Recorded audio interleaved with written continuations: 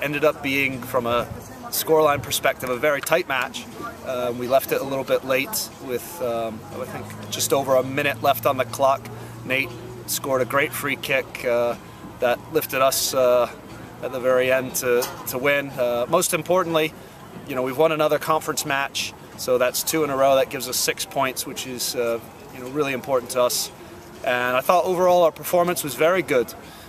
Created a number of chances. We had 27 shots, 14 were on frame, and so I thought maybe we could have done a little bit better in terms of the scoring category. But pleased with the result. We still have some things to work on, but looking forward to now.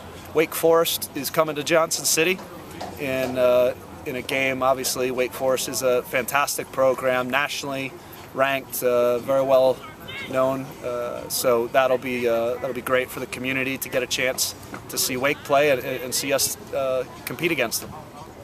Well, we got the free kick on the top of the right side of the 18, and I've been practicing that for weeks now. So it's really my shot. It sets up well for my left foot, and Gino really wanted it. I had to beg him not to take it, and as soon as he gave me the nod and the whistle blew, and I just had my body shape where I wanted it, and just make sure to strike the ball exactly, put some swerve on it, and make it difficult for the keeper. And thankfully, he didn't save it. And then talk about Wake Forest coming in on Tuesday. Wake Forest on Tuesday is obviously a huge game. I mean, it's not conference, doesn't really mean anything, but it'd be great to get a ton of supporters out here and take down another top 25 team. It'd be great to be undefeated against 6 top 25 teams now, and obviously Wake Forest, they put a lot of players in MLS, so it's something that we can really compare ourselves to.